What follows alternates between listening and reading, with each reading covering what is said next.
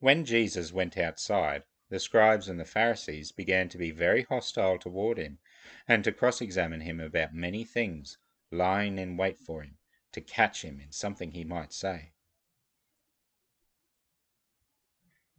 One thing we could do this Lent, to take advantage of this season of spiritual development, is to honestly reflect on what we think of Jesus' words as recorded in the Bible. Over the last couple of days, he has really demonstrated just how powerful a public speaker he was.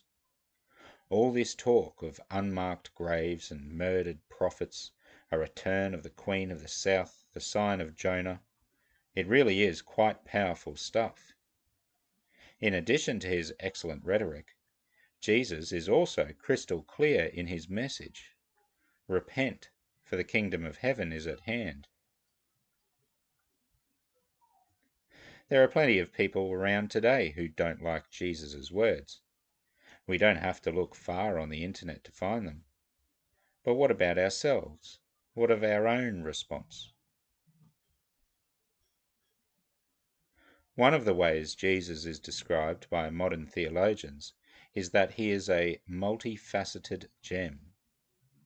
The idea is that there is plenty to learn about Jesus, plenty of ways he reveals himself to us. There are indeed plenty of facets we love to gaze upon when we come to adore Christ. But what about the ones we don't? All of Christ is beautiful and glorious. All of his teaching is true and trustworthy. The bits we find less comfortable, we can love too.